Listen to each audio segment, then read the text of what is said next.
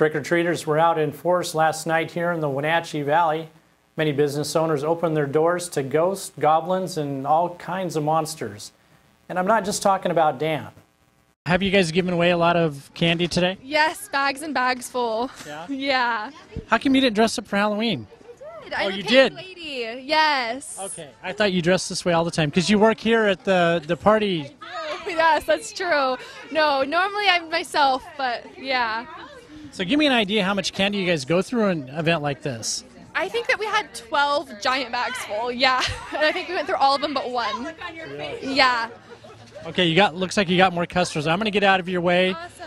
But good luck. I hope you're able to get rid of your extra candy here. Okay, thank you so much.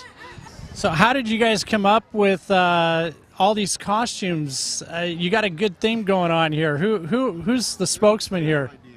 He wanted to be Golem this year, and so we decided to build our costumes around him. So. Now, did you make these or buy them? A combination. Yeah, we made some of it and bought some of it. All right, so have you guys done this kind of thing before? We usually do a family theme for Halloween, yeah.